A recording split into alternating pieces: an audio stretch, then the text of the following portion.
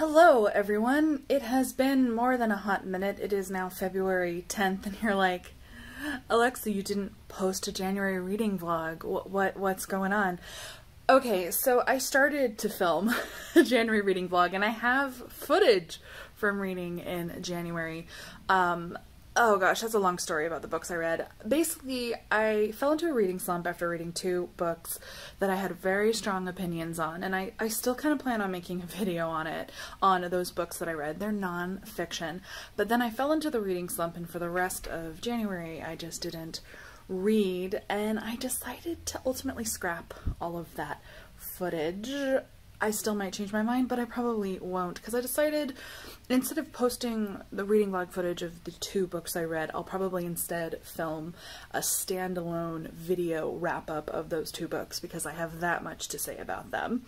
My mini spoiler is I read a biography of Betty Broderick, who is a double murderer, and then I read an unauthorized biography of her daughter.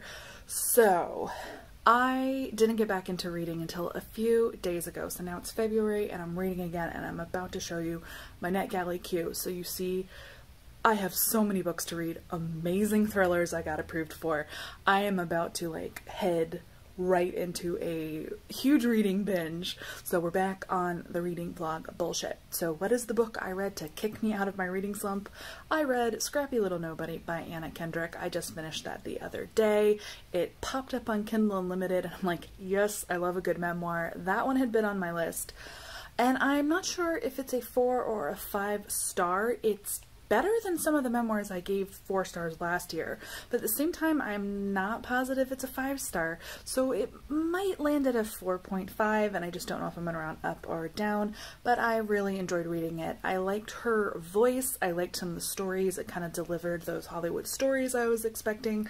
There was only one tiny thing I didn't like about it. There's just this one chapter toward the end where she describes her like perfect party she would throw if she were less antisocial, and I just thought it was kind of filler bullshit that was trying a little hard to be funny and cute, but otherwise I liked it start to finish. I would have read another 100 pages, and I hope that she writes another memoir later and really spills dirt. She's a smart cookie. She's about my age. She's in her 30s, so, you know, still want to work with people, so she wasn't totally spilling all the beans on Hollywood goss, but I really enjoyed it. And what am I gonna read next? I don't know. Let me show you my NetGalley queue. I have some amazing choices. Yes, I'm filming my screen, but who is a lucky biatch? Look at all these amazing books. I feel spoiled for choice. I don't know which one I'm going to dive into first, but as you can see, I have a lot of books to read, so let's see what I can burn through. Yeah. Hello, we're trying something different since I bought a new mini tripod. When I can, I'm gonna do bits of this vlog at home with the proper camera. So it is now Friday the 14th, Valentine's Day, so I finally picked a book to read. I am reading All the Pretty Things by Emily Arsenault. It is a YA thriller. I'd call it more of a mystery. It's got like a low-key mystery suspense vibe so far. It is about a girl whose dad owns an amusement park, and a kid who worked at the amusement park dies kind of mysteriously. She's actually out of town at the time, and her best friend is the one who finds the body. And on the day that she returns from visiting her grandparents, her friend disappears, but then they find her at the top of the Ferris wheel. She won't come down, and they send the main character, Ivy, up to go get her. This is all just kind of the setup of something happened with this kid, Ethan, because she asks Morgan, what's happening? Are you okay? Like, why are you doing this? And Morgan says, ask Ethan, and Ethan is the kid who died. Morgan has to go to the hospital to evaluate her mental state, and this kind of kicks off Ivy wanting to help her friend and find out what happened with this kid who died and why Morgan is acting this way. So it has kind of a very low-key mystery suspense vibe. It's not a thriller in the sense that like there are massive stakes against the main character. No one's trying to kill her or anything like that, but clearly something weird happened with this kid who worked at her dad's amusement park. They all work at the amusement park, and him dying. I so far like kind of the specifics. I like all of the small town because it's a town in New Hampshire. And I like the amusement park thing. I I kind of think I know where it's going. It's a little bit of a slow burn, but I like the specificity of the setting so much that I'm vibing with it. Small town secrets. I really kind of have a thing for theme park settings because it's such a strange place. So I like that aspect of it. I'm at about 40%, so I'm kind of waiting to see what that big midpoint twist is to really tell where the book is going. And this one's gonna sound funny to you. This can be a combo reading writing vlog once again, because I finally have something writing related to talk about. I got my edit letter for the IVIES from my editor on Thursday, so I am going into full-on revision mode again. We're gonna see how this impacts my reading. I kind of want to read through it. I also kind of have to. It is also author mentor match time. Submissions are open. It's overwhelming. I mean, it's good, but it's overwhelming. We have had more submissions than ever before in a shorter period of time. So meaning we've already surpassed the most amount of submissions we've gotten, and it's been 48 hours. So I'm pleasantly surprised, but it's a ton of work. And I'm also mentoring, so I'm gonna have to choose someone. So I am definitely not giving up reading as I revise, which is going to be very, very interesting. I'm gonna actually try to use continuing to read all of my thrillers as a way to keep my brain in thriller mode as I'm revising a thriller.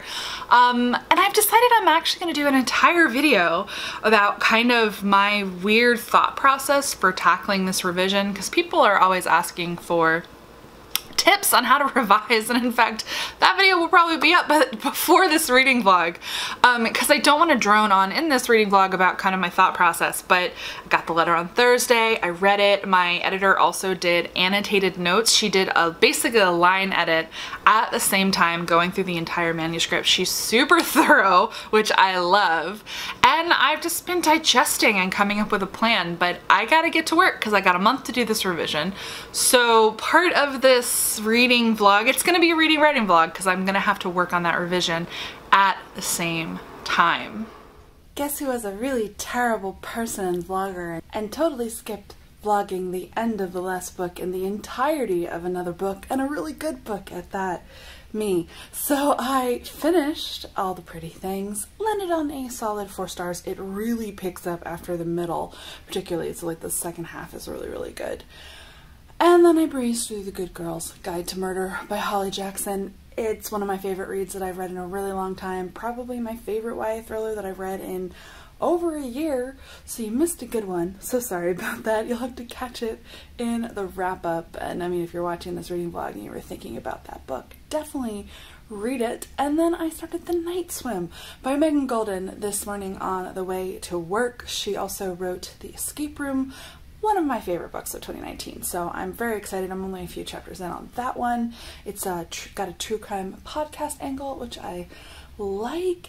And my revision, I am chugging along. I am now a little past 100 pages. I have definitely hit a snag point in the last few days. It's very normal, by the way, where I've started second guessing every single choice and whether or not I'm making the book better. So I have brought in some CPs where I've sent them a partial. I've only sent them the section of the book that I've revised so far to get their feedback, to kind of help me keep on track and make sure what I'm doing is working. But the kind of discovery writing method of revisions working so far. Literally last night in bed after I finished Good Girl's Guide, it's like 1 in the morning, I figured out one of my question marks. I had a note from my editor, X needs to happen, and I didn't know how to make it work, and I was like, duh. The most obvious solution came to me, literally something that I had already built into the manuscript, and I can just springboard off of that. And so that's kind of the organic process that I enjoy with a revision, where I don't figure out everything I'm going to do before I start. I figure out what I'm going to do where I need to start, then I start. And if you did watch my revision process video, kind of the best update from that is I'm doing what I said I would do, except I'm having to go back more than I anticipated. This is the first revision where I've really combed through something and then combed back over it. And I'm doing that a lot in Act 1 because setup is so critical in a thriller. So I did work, but I've already earmarked several spots I'm going to go back to do even more work on because I really want them to land. So I think I'm going to end up combing over Act 1 specifically 3 or 4 times at least. So that is kind of how it is going. Oh, and it's Wednesday, February 26th. Forgot that part. This is the portrait of an author who has broken herself. I didn't film mid-breakdown because that's not pretty. Yesterday was the day my revision tried to hurt me. I did some stuff and I was really worried about it, and I sent it to critique partners, and one of them told me something didn't work and I almost had a mental breakdown. I was already really, really stressed before she told me, because you have the feeling. You have the feeling when you've broken your book and you don't want to hear that it's true. And like, it's not nuclear. Like, she didn't tell me your whole book is garbage. She said one little thing felt a tiny bit inorganic and I might want to rethink how I build up to that thing. Last night, I played video games for 6 hours and watched The Office because I needed a break. So this is your portrait of an author who's in a revision that's really hard. Sometimes that's exactly what you have to do. You take a day off. I woke up this morning and I think I have a solution. I also have a second CP reading to get her opinion as well.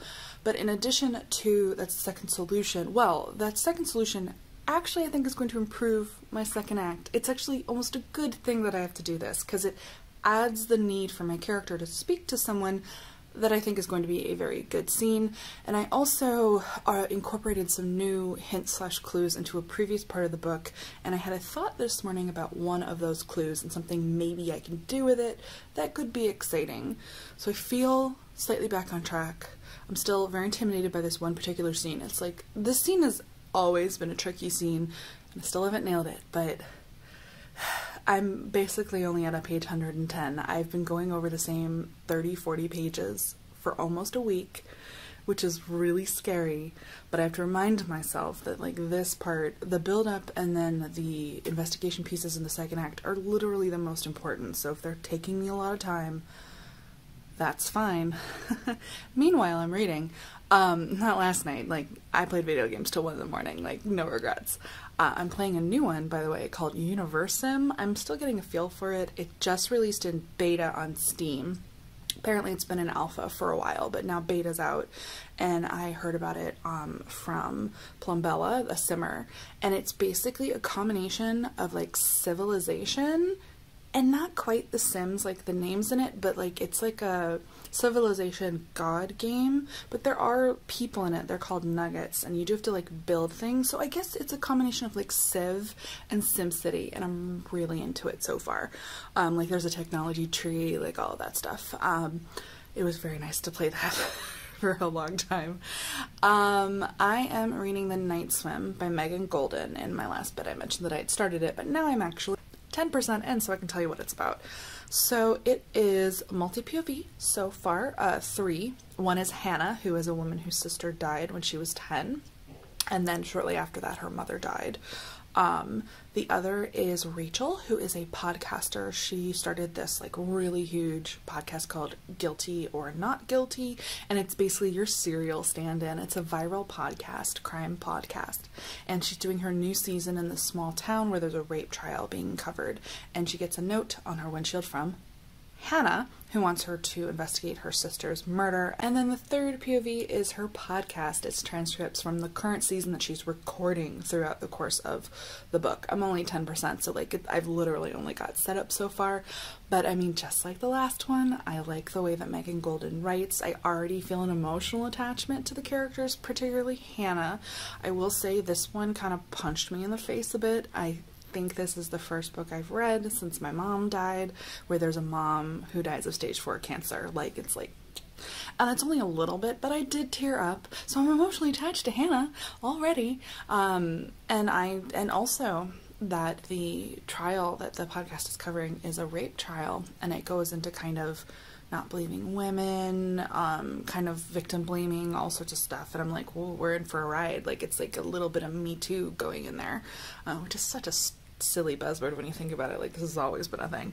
Anyway, that's kind of the flavor that the book is setting up, and I'm really excited to read on, because what I loved about Megan Goldin's last book, The Escape Room, specificity of character, diving into a world, and I deeply cared about several of the characters in that book. There was one particular character in it who I'm still a little upset about what happens to them in the book, which is a really good sign. I mean, that book in general just stuck with me. Like, it's been a year and I vividly recall details and feelings from it, so I'm really, really jazzed about the night swim.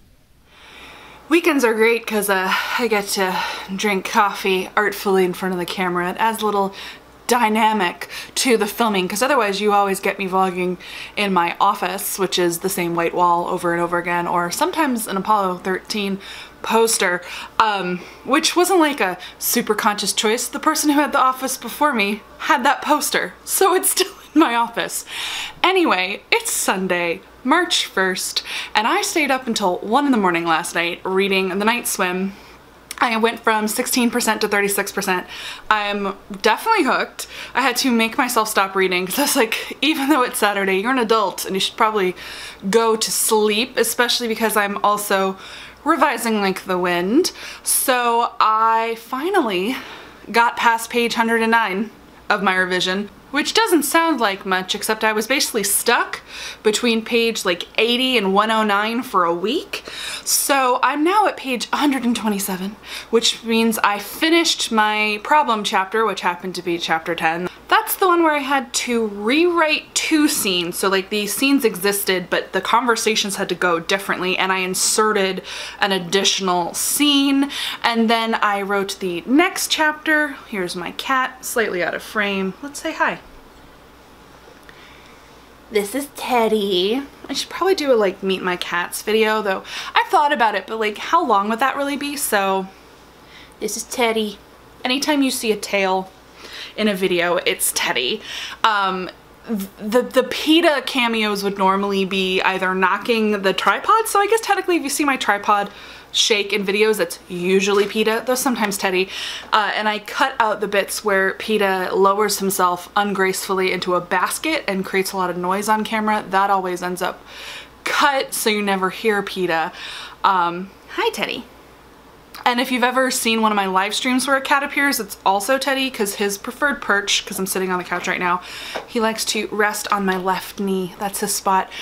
Anyway, I got through the break into 2 chapter, kind of. It's like it's the scene slash chapter where the B plot kicks off. So thrillers, I mean all books, have a B plot, and most typically in thrillers your B plot is going to be that sidekick character who joins in the investigation, who's also very often a love interest. There's that scene where things solidify, and I edited that last night. It didn't need quite as well. I rejigged the dialogue because I wanted to. My editor's gonna be like, why did you rewrite so many of these scenes? I don't know, I'm in a groove after all that panic. I'm definitely in a groove where all of the threads, including some of the new threads, are definitely crystallizing in my brain. And something I'm doing that might be helpful to you, I did this while I was drafting too. I talked about this in my drafting video, my new writing process video, I think, where I stopped right before I started Act 2, and I stopped twice while drafting Act 2 to kind of beat out the next like section and questions to answer. And I'm basically doing a similar thing in the revision, mostly so that I can keep track of threads. So before I sit down to write, as I'm brainstorming, and I brainstorm as I like walk to and from the train, or I'll brainstorm in the shower, just to kind of keep my mind buzzing on this book constantly, otherwise the revision wouldn't work. The thing about these revisions is they're so intense because like your brain is on the book constantly during this revision period. What a month. And I will beat out the things that I've thought of or remembered or decided to do. So it'll be like, character does this, then this happens, they think of this. And I have several of those kind of little lists that have helped me get through these like small chunks. It usually only helps me for a chapter or 2, but I need that kind of, by writing it down, it helps me go, yes, this is my plan. So I definitely did that to get me through chapter 12, which is actually where I am. So I'm on page 127, and I reworked 2 little blips that are already there, and I'm writing a new little bridge within chapter 12 that I'm really excited about. It's laying track. That's the thing about this revision. It's track that was technically always there, but I'm deepening it and adding new elements to it, so I think it's gonna be a lot more satisfying. So that's where I am. I'm getting my butt out of the house today. Someone wanted to meet me for lunch, and then a different friend wanted to see Emma, and I am going to treat myself and go see Emma, the new Focus Features movie. But writing has to happen, so I'm taking my laptop and I'm gonna write in between those two little social dates. I should finish chapter 12, and then I would like to get chapter 13 done as well. This is all Act 2 kind of investigation dominoes, so it's a bunch of the earliest steps of the investigation, and I just gotta bang about. I'm inserting new ones and kind of reworking all the existing ones so that they flow into each other. That's essentially what I've been doing for the last week. So I think that would take me, gosh, if I can get close to like a page 140 or 150 by the end of this weekend, I'd be darn glad. That would put me at about the halfway point for the book.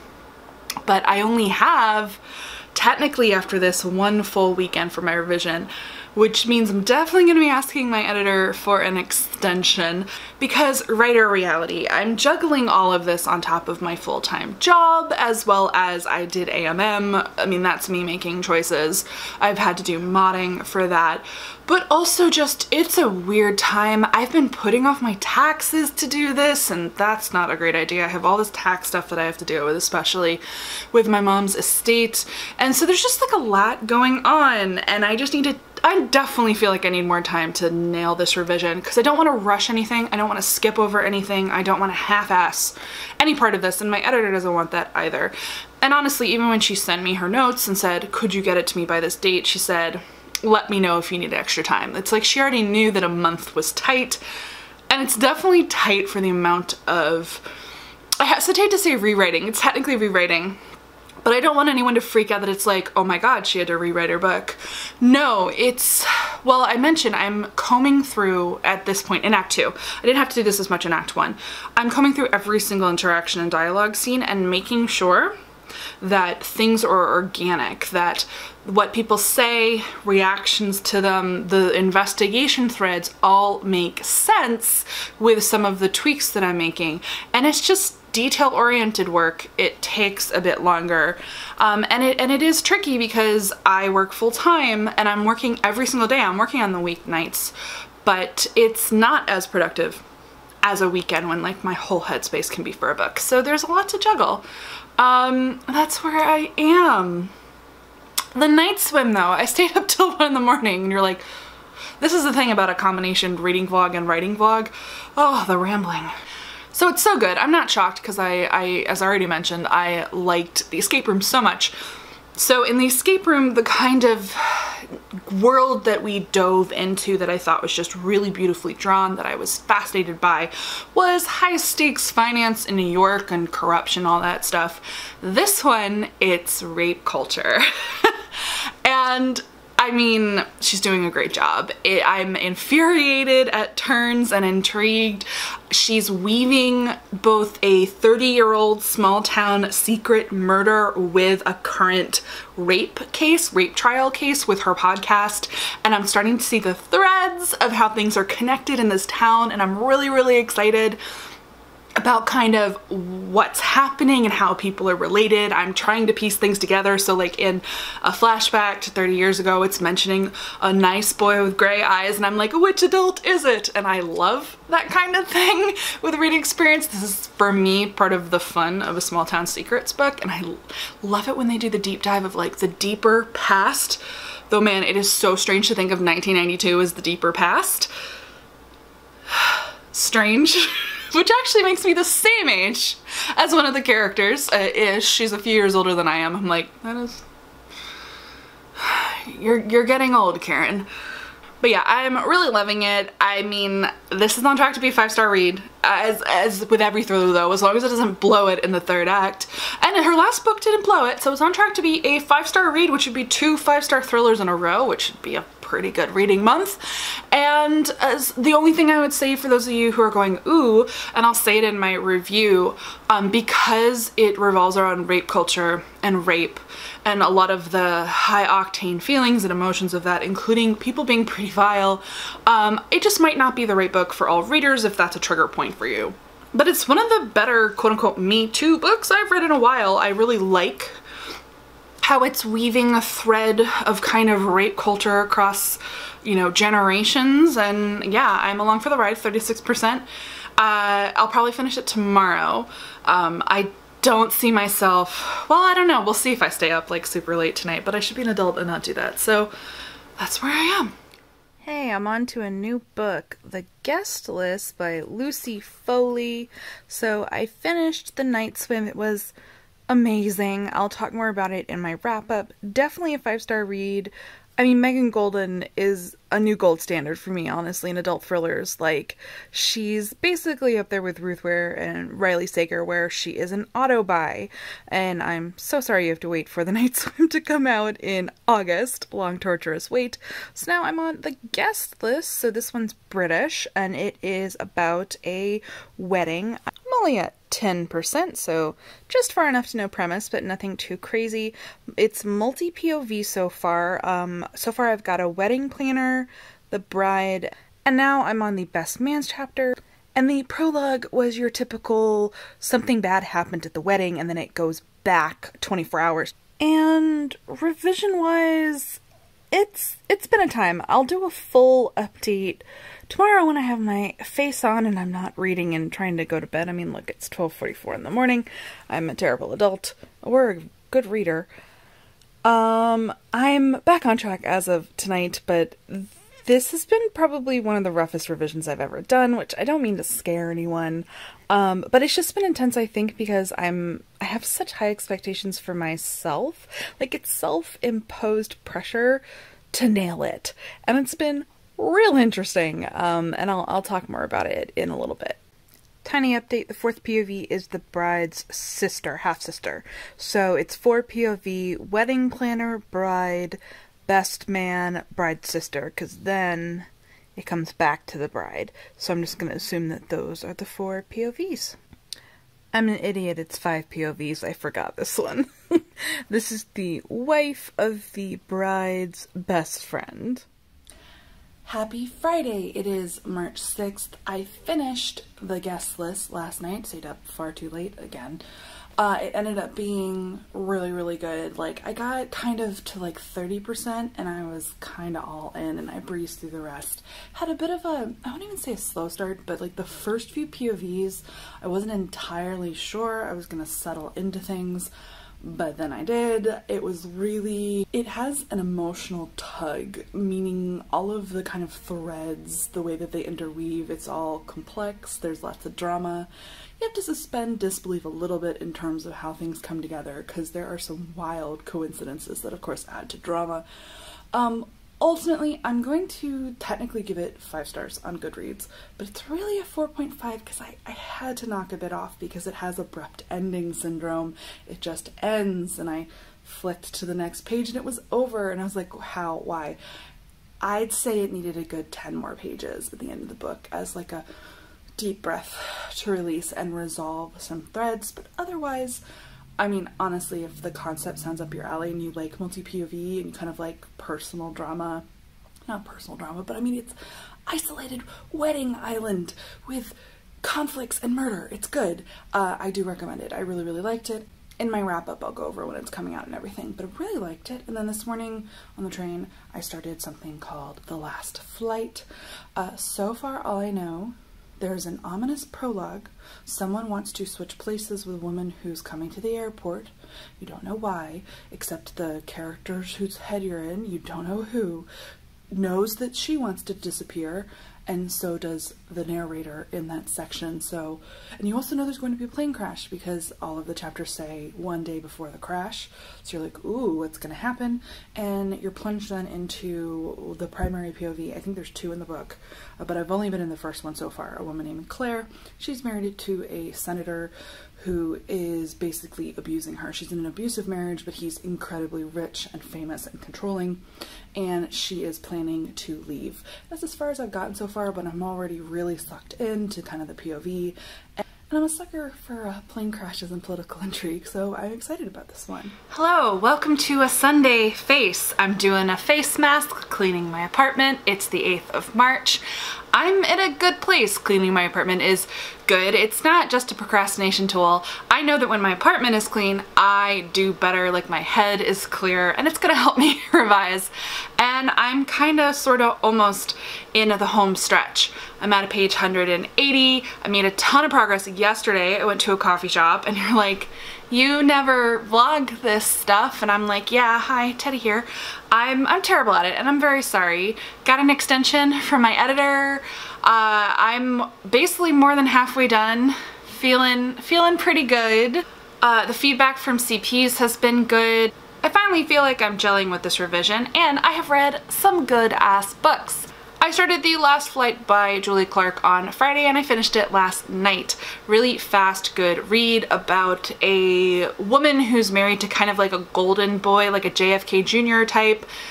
Does that date me? It's the reference used in the book too, but like, so the son of a very famous old American family who's going to run for Senate, and she's his wife, and he is abusive and terrible, and she wants to run from him.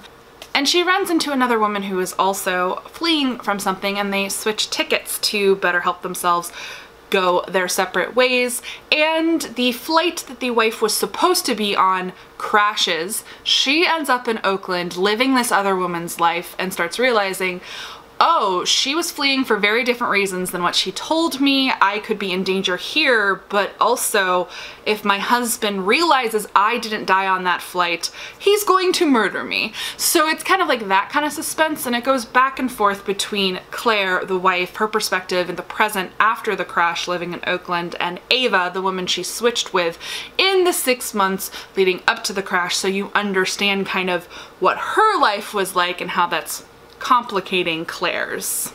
There's also the niggling question of whether Ava got on the flight. I really liked it. I cared about both women deeply. It was a suspense book. It was definitely a thriller, but it had almost an upmarket women's fiction feel. Again, I'll go into more detail in my wrap up, but I really liked it. I gave it unequivocal 5 stars. It had the perfect wind down at the end. Like, you can really impress me if you just have the right wind down at the end, she says, knowing that she has to rewrite the ending to her own book, hoping she can nail it. You can know what you like in books and still fail to do it yourself as a writer, which is the ultimate cruelty. But that's where I am. I think my next read is going to be His and Hers by Alice Feeney. I was so jazzed to get a physical arc of this one.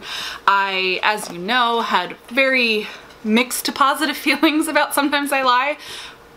I mean, it's been months now. I liked it. I mean, at this point, I liked it. So I'm excited to jump into this one. I expect it to be just as twisty, and we'll see if it is as polarizing as well. Peta's with us now. That's his lounging spot. I got Rebel Rose by Emma Turow. Emma is a friend of mine. I'm so excited for this. This is her debut. We have been friends for years, and it is a Beauty and the Beast book, so it's Disney, and it's basically like post the movie, and regardless of how you felt about the Emma Watson movie, I'm honestly not the biggest fan. I was a huge fan of Dan Stevens in like David Bowie makeup and kind of the historical era. I love the historical era. So this is a basically historical fiction, like historical fantasy YA. Emma is the real deal. Like, she knows shit about France, guys. And I cannot wait to read this. I have CP'd one of Emma's other books. She is one of my favorite writers who isn't published, so I'm so excited to read this one and for the world to see her work. And really, I'm closing out on a pretty good reading month and tumultuous writing month. I think I'll end up closing out this reading vlog on His and Hers, so you still have a little bit more to go. But January was rough, which is why I trashed my footage, and I'll talk about the book that I read that really threw me off in January in my reading wrap up. But February into March has been amazing. I've had a ton of 5-star reads. A ton of these are anticipated thrillers by big authors coming out in 2020 this year, and so far, thumbs up for me. I think it's gonna be a really strong year in adult thrillers. It already feels stronger than last year, so I think there's gonna be a lot of good new books for people to kind of latch onto, and I'm really excited. Hello, it is Wednesday night. Yes, I'm covering half my face. I'm reading His and Hers by Alice Feeney. It's really cool having a physical arc Why am I hiding my face? Yeah, because blemishes. Anyway, I'm on page 119. I'm about a third of the way through, and I'm getting the lay of the land. We've got a third-person POV throughout who is very cryptic and has killed someone, and then we go between his and hers in the chapters. His and hers, Anna and Jack, are exes. Anna is a BBC reporter, Jack is a cop. They are divorced, and Jack has moved back to their small town, and Anna still lives in London, and there's a murder, and Anna goes there to cover it for the BBC, and Jack is suspicious, but also Jack is entangled. They both knew the woman who was murdered. That's all I got so far. I'm really hesitant to kind of say too much about it because the way that Alice Feeney books go is even like talking about what they're about could potentially spoil something for someone. I went in completely cold and I'm not unhappy about it. Except to say, so far this has hints of having one of my favorite tropes in it, and I'm real curious to see if she nails it. So yeah, I'm hoping to finish this one. I mean, it's Wednesday. If I could finish it by tomorrow, this vlog could go up on Friday, and that would be very, very cool. So we're gonna see what happens. Torrential rain, and we just got the official notice to go home because of coronavirus. So now I get to work from home, and I'm almost done with the book. So yay! My feet are going to be so wet. I've got a cat in my lap and a book. I'm not normally a evening reader, but I really, really want to finish. I'm on page 244, which is really, really close to the end. I finished His and Hers last night. It was really, really good. Way less divisive than Sometimes I Lie. I gave it 5 stars. I loved it. I guessed some things and felt very clever, and didn't guess other things, just basically perfect. Really, really good. I'm sorry it doesn't come out till July, and I'll go into more details as always in my wrap-up. And speaking of wrapping up, I'm going to wrap up this reading vlog so I can post it today, which I can do because I'm working from home officially now, thanks coronavirus. And I immediately did jump into another book last night because I'm trying to keep my brain clear, which is my recommendation to all of you who are feeling anxious. Read, marathon things, like whatever it takes to keep your anxiety brain clear, because this is bonkers. But I'm sure the next reading vlog's gonna be real interesting because it's gonna be during a very weird time. Great time to stop. So I'm gonna leave you here. Thank you as always for watching. Give this a thumbs up. I'm gonna keep on keeping on with the reading vlogs. If you're not already subscribed to the channel, go ahead and do that. A lot of you aren't subscribed. Like, I can see who watches my videos and who's subscribed. Like, if you've been waiting, do it. Sure, why not? You have to stay home now, right? Is that too dark? And as always, thank you so much for watching. Look for that reading wrap-up where I'll go into detail about all of these books very, very soon. And as always, guys, happy reading.